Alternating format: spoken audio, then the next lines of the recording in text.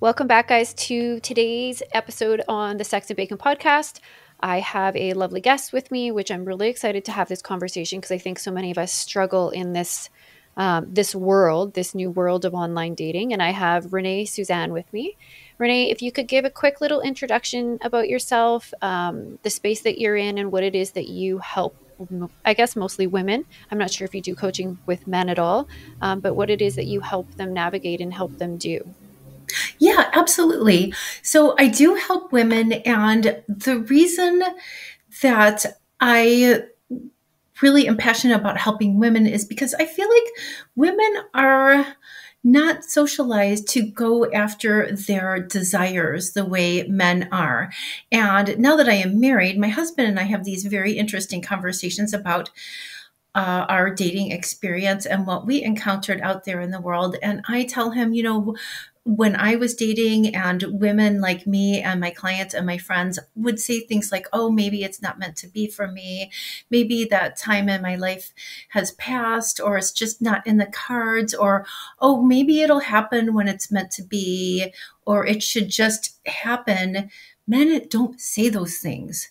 Men want something and they just go freaking figure out how to get it.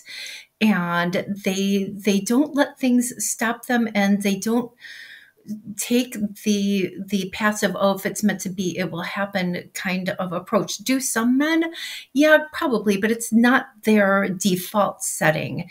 And what I like to do is just help women go for the life that they want to create and say yes to their desires instead of just hoping that they happen. And in the online dating space and in the dating space in general, I think that it's important to know what you want and do what you can to make it happen for yourself, rather than just hope it will happen, or hope that whatever guy turns up will just deliver what you want without proactively communicating about it and setting yourself up to attract that kind of experience.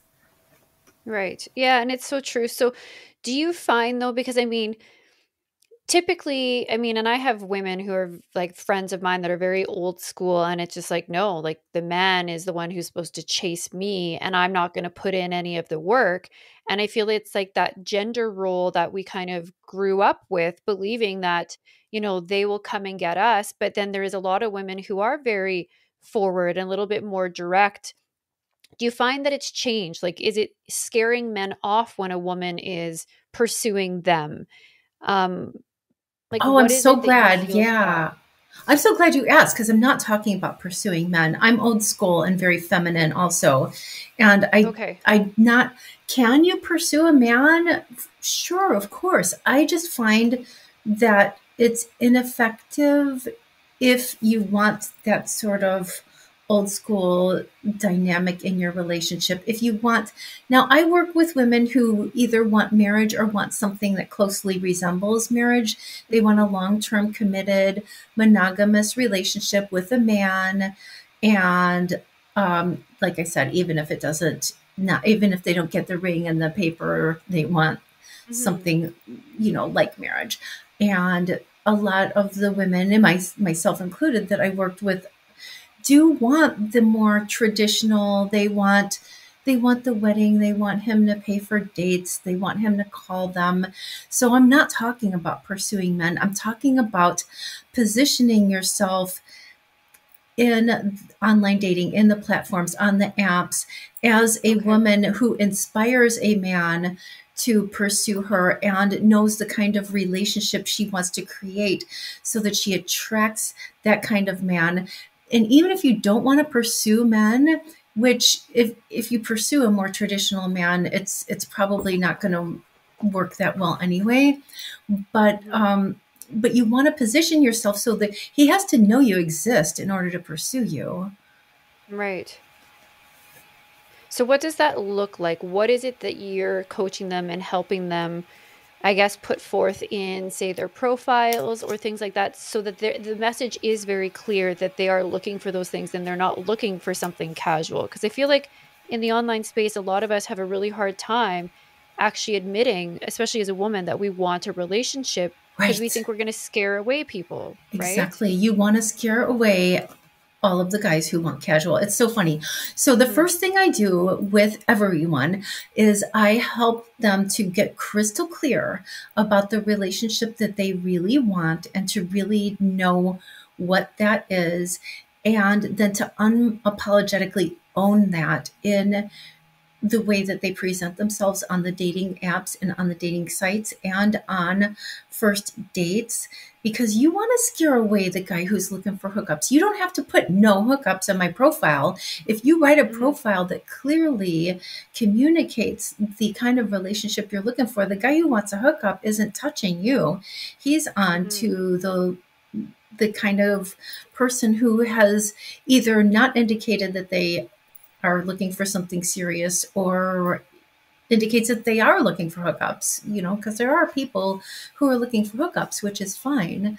You just don't want to leave any doubt in his mind that you are looking for that kind of relationship. And you do want to scare those kinds of guys away. And the guy who really wants a relationship, a committed, monogamous relationship, who wants marriage, who wants to have mhm. all of that, he's going to be really glad that you're not just looking for a hookup. He's going to be like, finally, somebody who wants the thing I want.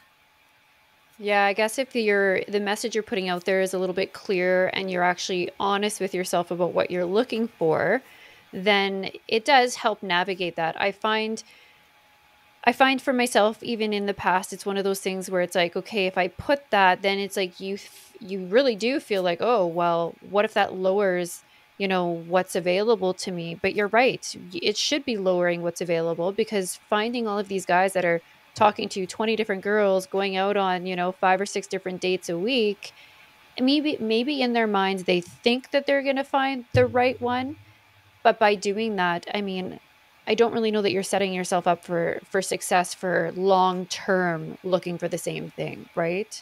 Right, we're going for quality. You Mhm. don't need 100 guys in your inbox. You need maybe just a couple who are serious about finding someone to share their life with.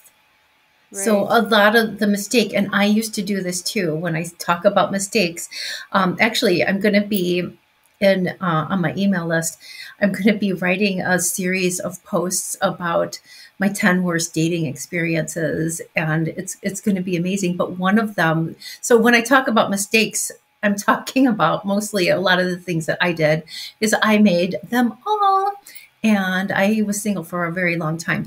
So one of the ones that I made for a long time was writing a profile that tried to appeal to everyone in order to draw in the most people, and then I could like kind of pick the best ones.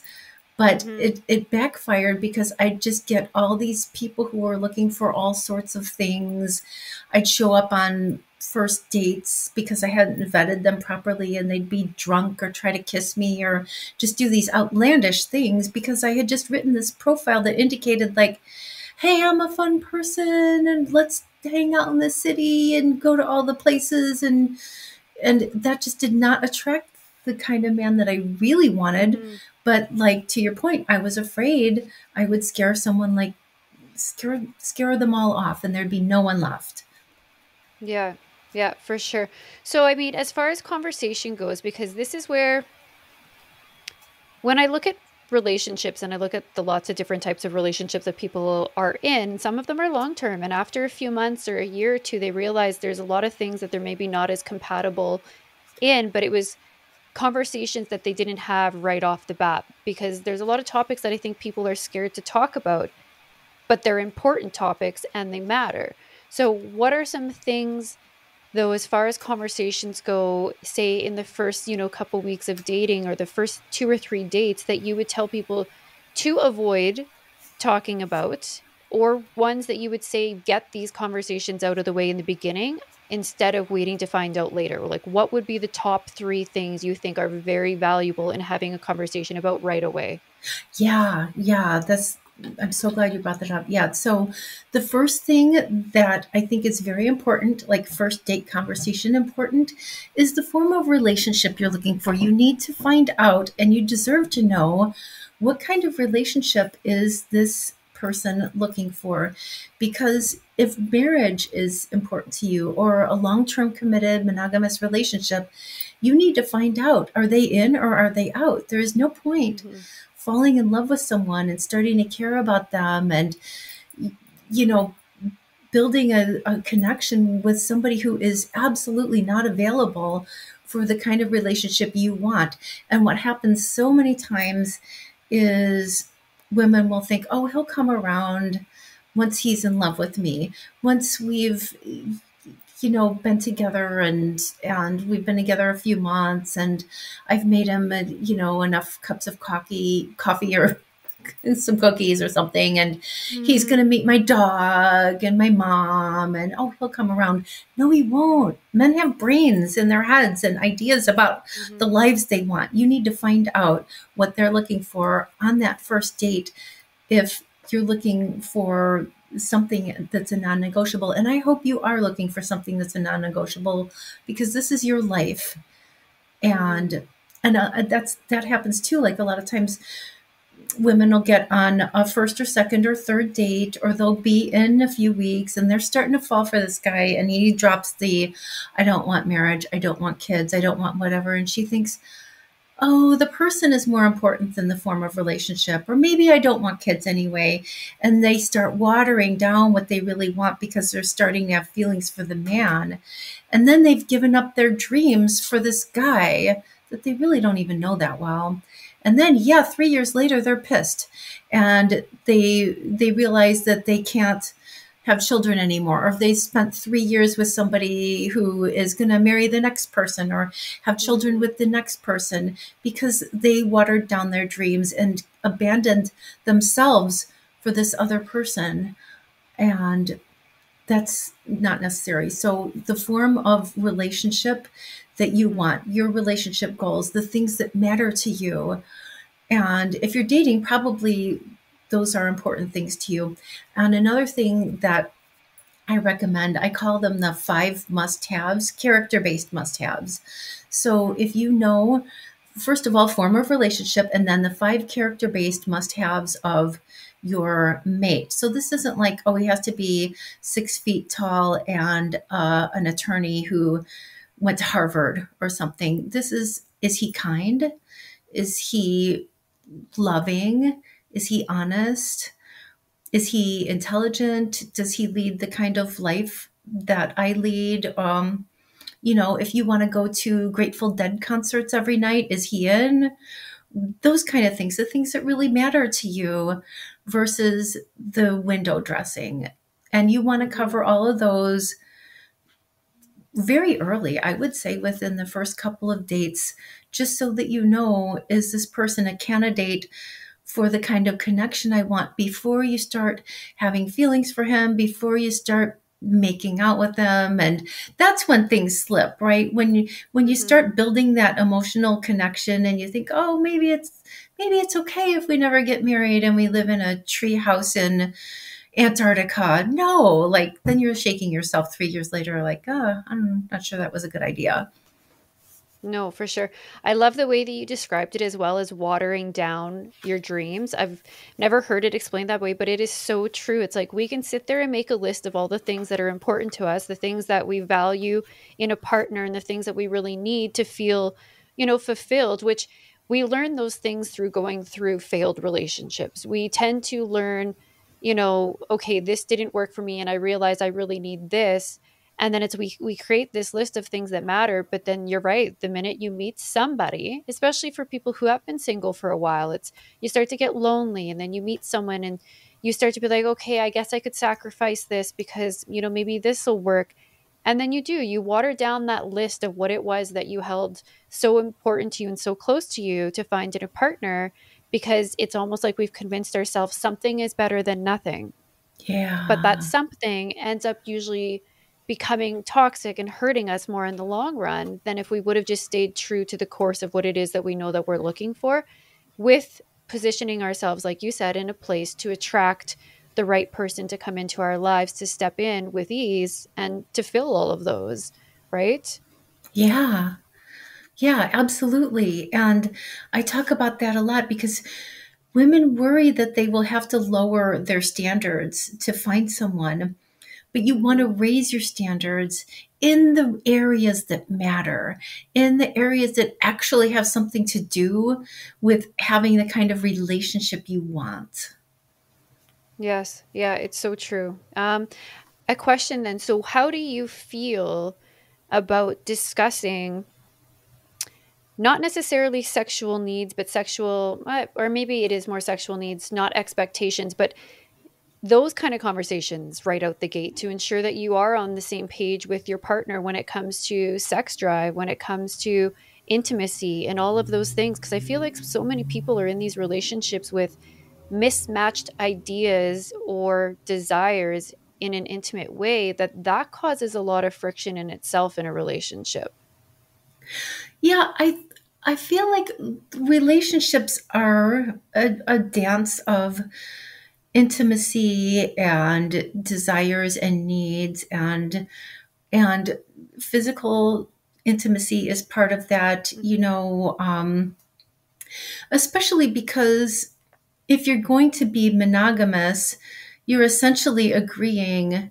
Now, if you said that, oh, you want to go and like my example before, go to Grateful Dead concerts every night. Hmm. If your partner doesn't want to go to Grateful Dead concerts every night, maybe you could go with someone else. Sex, probably not, right? Hmm. So you do need to have conversations about those things and talk about that kind of importance to you, because I guess we're assuming that you're going to have a relationship where this is your one and only. And if this is going to be your only partner, then yes, you do need to have some Hmm. conversations about what those needs are. And also in a long-term relationship, life happens, changes happen. So even if at the outset you have a conversation about this is what that's going to look like, and let's say, for instance, you decide that you want a lifelong partnership and you want it to include children, and then the babies start coming, or things start happening, or you get a dog that wakes you up every night, or somebody takes a new job and they're traveling on business. It's all part of a conversation that will be Hmm. ongoing, because a relationship is something that you're going to be creating together. And all of these things are going to be part of that physical intimacy, your schedules, what you'll be doing. So I would recommend that you absolutely talk about those things, and on both sides. And but you can't predict the future either, True. you know. Yeah. Like, I think communication is huge. And I think being true to ourselves and authentic in what it is that we are looking for. And, those are big conversations. I feel like men and women just struggle to actually find the words to be able to say those things and speak those things to another person without, feeling uncomfortable, feeling awkward, feeling they're going to say something wrong. Um, and that is probably one of the trickiest things is to navigate those conversations early on with somebody but I mean, it essentially sets the foundation of what your relationship is going to look like having that. But I mean, communication is huge and yet seems to be one of the scariest things and the biggest things missing in most relationships. Yes, I agree. I feel like the in my journey of being single, and what I help my clients with, the first thing I help them to do is to have their, I think it starts with us. So when you are opening up and communicating with someone, it involves first knowing what it is that you want to communicate. What's important to you? How are you going to have your own back and have the courage to open up and share your hopes, your dreams, your desires, your needs with this other human, and make yourself vulnerable in that way? That requires communication skills. It requires openness. It requires trust in yourself and in the other Mhm. human that you are communicating with.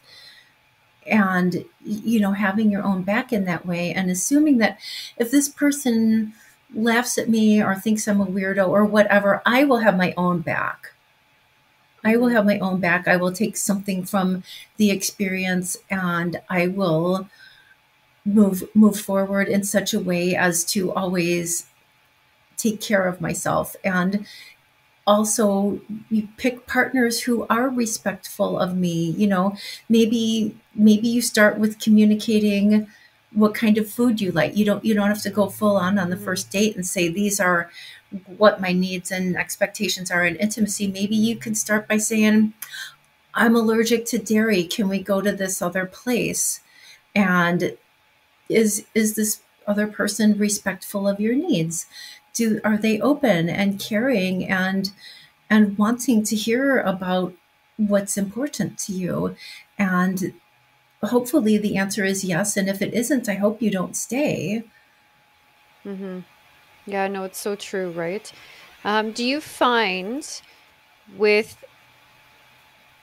I guess, compare, so if a person is very clear and they do position themselves in a place in the online space where they are attracting and limiting the type of men that they're bringing in or having conversations with, do you still find though it to be, I guess, not a lot of work, but a lot of work in the sense where people seem to, I mean, because you are talking to so many people at the same time, let's say anywhere from like 3 to say 5 people. Do you find that it is harder though, because everything is so readily available as far as pictures and conversations and stuff, compared to people meeting in person and right away kind of knowing if they click or vibe with somebody in a different way, compared to, you can have great conversations on a phone or on a screen, but then in person, sometimes you're kind of like, okay, this isn't, like it doesn't always line up. Like, what is it that you notice the biggest difference with those two things? Yeah, yeah. There's two ways I want to answer this. First is, I think that with online dating and apps, people tend to spend way too long on those platforms rather than getting out and meeting in person. So maybe you've been messaging them and texting them for a couple of weeks before you finally get out on that date. I don't recommend you do that at all.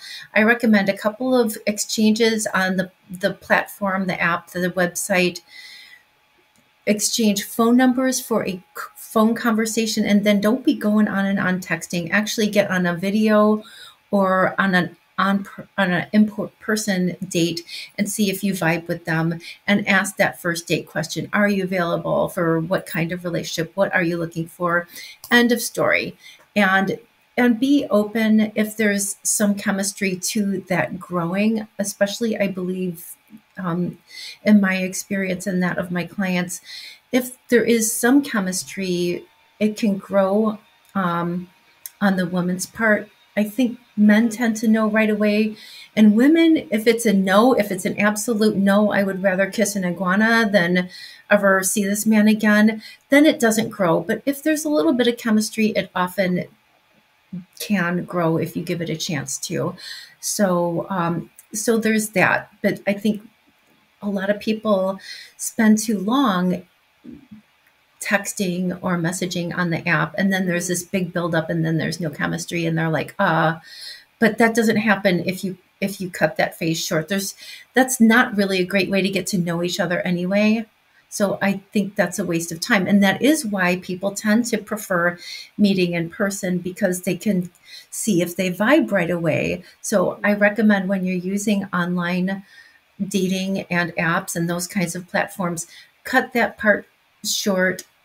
Make it a safe first date, but yes, go out and meet Mhm. the person, and then it's closely approximates meeting someone in person, because Yes. that has been cut short. The second thing I'll say is, it is so much more work to meet someone in person, because everybody is online. You're going to meet way more people online. You already know, at least in theory, that they're looking to date, they're single, they're available, they want to date you. You've seen some of their stats. A lot more information is readily available than, say, you go to a bar on a random Friday night. And you know what used to happen to me, and a lot of other single people, is you go to a bar on a random Friday night, and the weirdo that you don't want to talk to won't leave you alone, and you don't get to meet the other cute guys that you might have wanted to talk to because you were there. So I think people tend to forget that now because there's a whole new set of difficulties with online dating and apps, and we forget,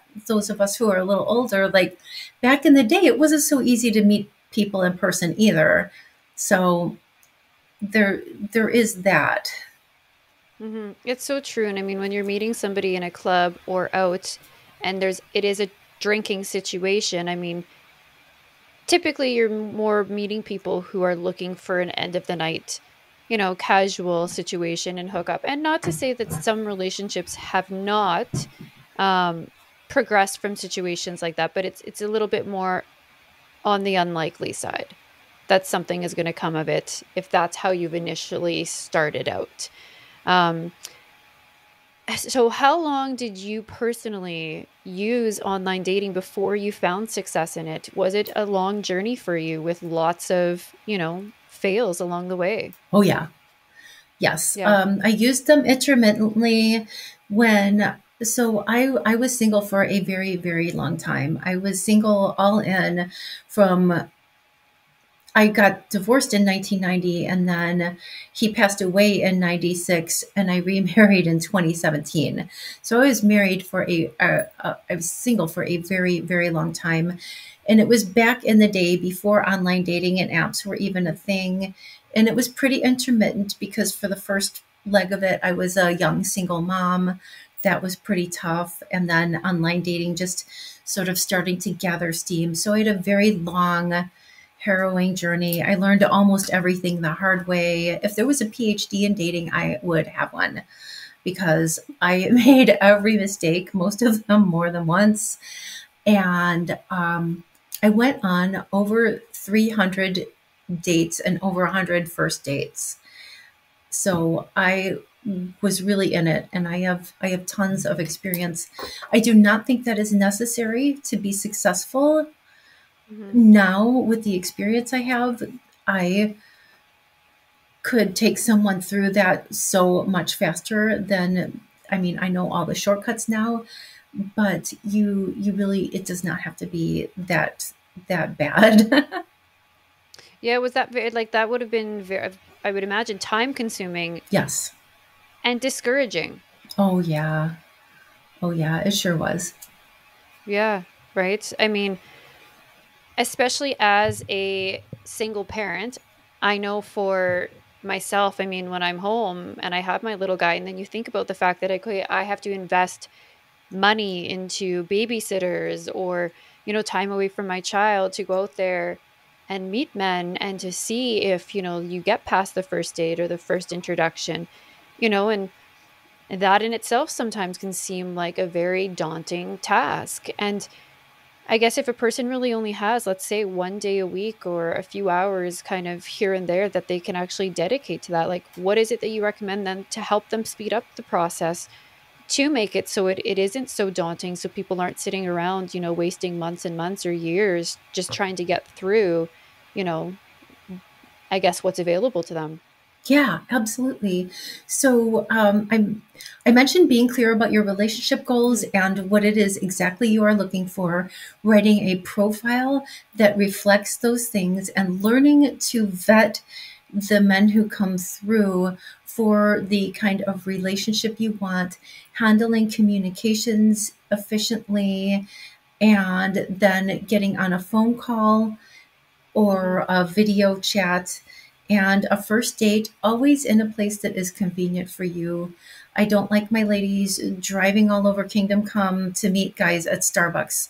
They can be chivalrous and come to a location that is convenient for you, and is there, and then just communicating openly, finding out what they are looking for. And when those first, and you don't need to be talking to everybody, there is a bit of a learning curve to it. But when you've learned how to vet people, then those first dates, those second dates, those third dates are more quality connections. They're not just running through the numbers, just, like a mill of Mhm.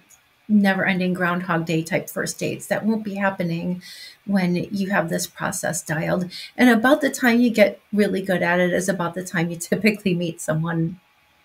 Who's, like, in the same spot as you, Yeah. looking for the same thing, and Yeah. it aligns. Yeah, no, for sure. That's actually very helpful. I mean, I find the online space to be very daunting. It's like same thing out. It's like you'll turn it on, talk to maybe a couple guys for 4 or 5 days. People are so the swiping those. Like I find that sometimes it's like you'll sit there for an hour and you'll just keep swiping, swiping, swiping, and because we've become, I guess, so social media is everything, and looking at a picture in our minds, sometimes it's like, oh, it says 1,000 words. And right away, we're like, nope, nope, no, where you're probably passing up, a lot of quality men based off of just bad first impression for pictures. So do you find that, though, to be tricky to navigate through that? I mean, for women to not look at something and instantly feel like, oh, you look good enough for me to want to give you the time of day to have a conversation. Yeah. And I think most people, these are generalizations. Hmm. And when I work with my one-on-one clients, I'm able to give more customizable advice Hmm. because there are the people who won't give anybody the time of day except the guy who looks like he stepped off GQ magazine, and that guy's dating 20 other women. Remember, you're Hmm. vetting men for a relationship, not for how they look in a picture, right? So there's that.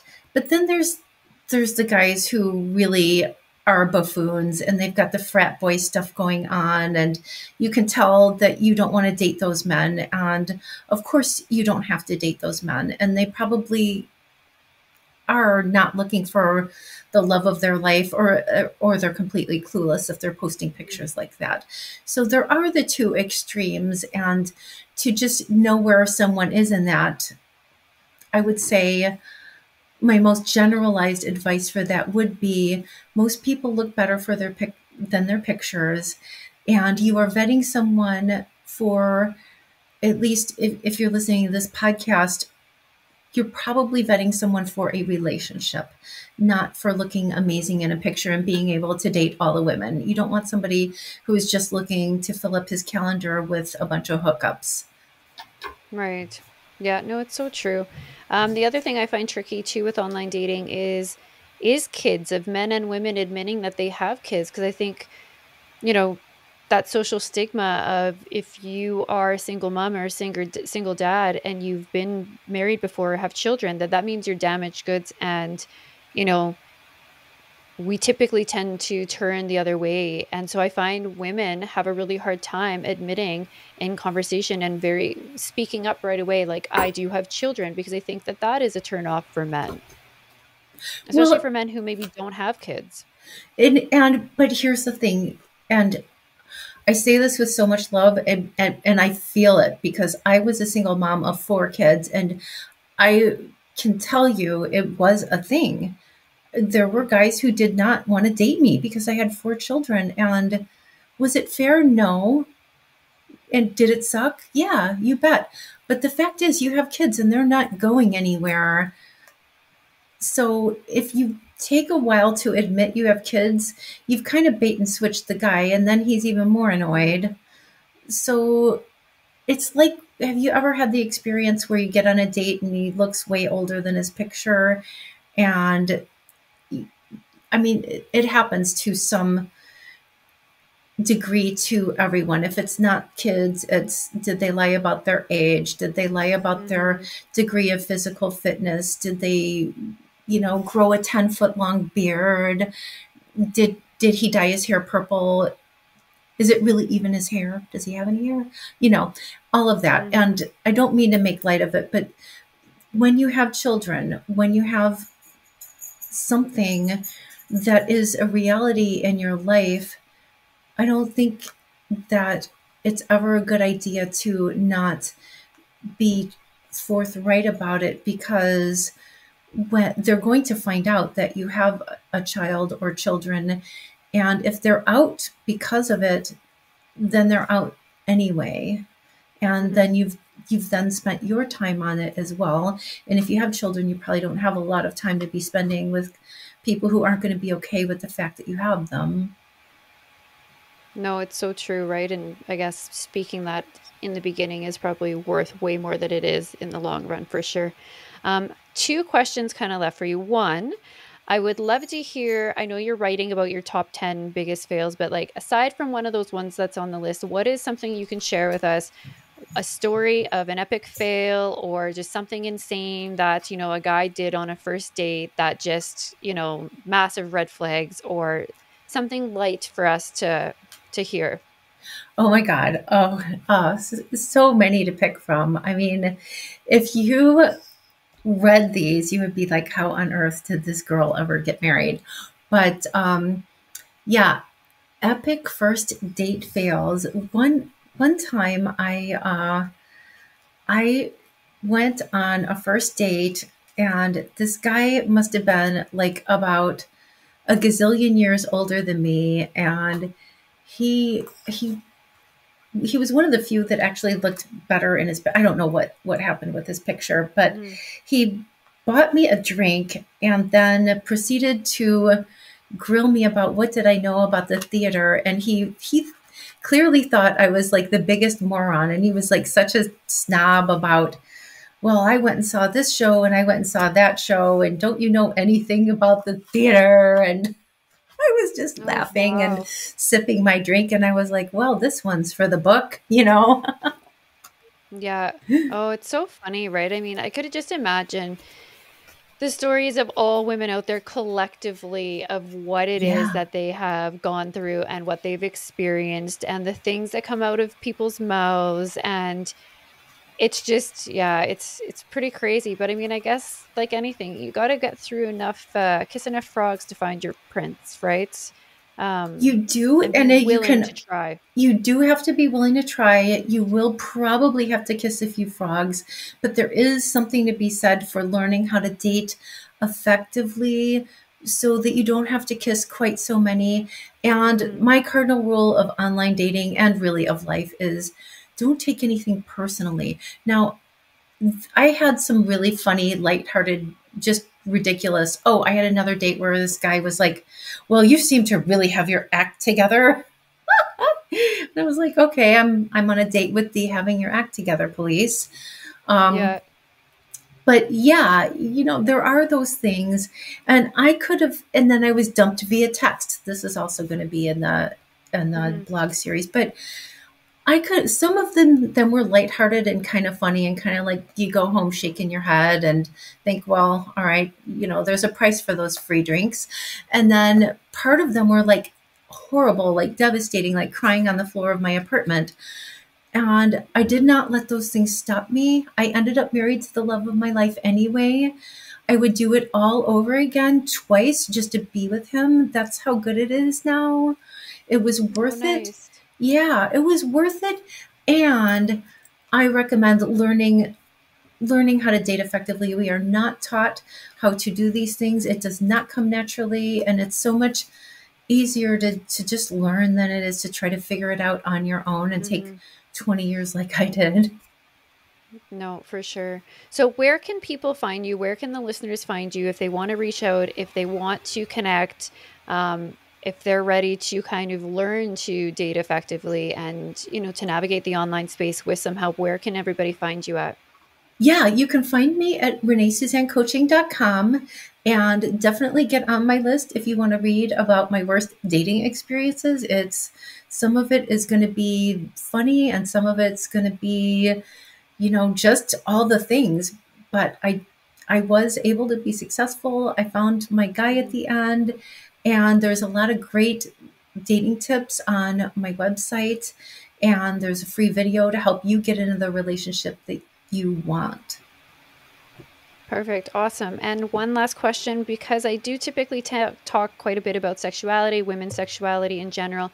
What is the one thing that you do to honor yourself as a sexual being, sexual creature, to lean into your feminine side? Yeah, you know what I learned actually through this whole process, um, is I developed very young, and I was a very young girl, and I got a lot of unwanted male attention, and I did not know how to navigate it. I was in a home where I was not protected or safe. My parents were just, out doing their own thing, and Mm. I had to learn a lot about I grew up with the very bad limiting belief that all men just wanted one thing. No one was ever going to love me. I was an attractive girl with an hourglass figure and getting all this attention that I had no idea how to navigate, and I just thought all guys just wanted this, just wanted sex, and I wanted to be loved and cherished and courted, and all the things that I now get from my husband, all the things that I help my clients get. And the most honoring thing that I ever did for myself in that area was to discover for myself that my sexuality was for me. It wasn't for other people. I was not an object of gratification for men. I did not have to do things just to have a guy love me. I did not do things just to have a man stay in my life. I could do what I wanted to because it felt good for me, because I loved myself. And that is the most honoring thing I ever did for myself in that way, is to treat myself and cherish myself and communicate what I was looking for and take a stand for myself in that way, to protect myself in the ways that I was never protected as a young girl, to take that stand for myself and say, I am available for a long-term relationship with a man who loves me. I am not just here for people to buy drinks or dinner for and then expect things. This is for me. And I am honoring myself in this way.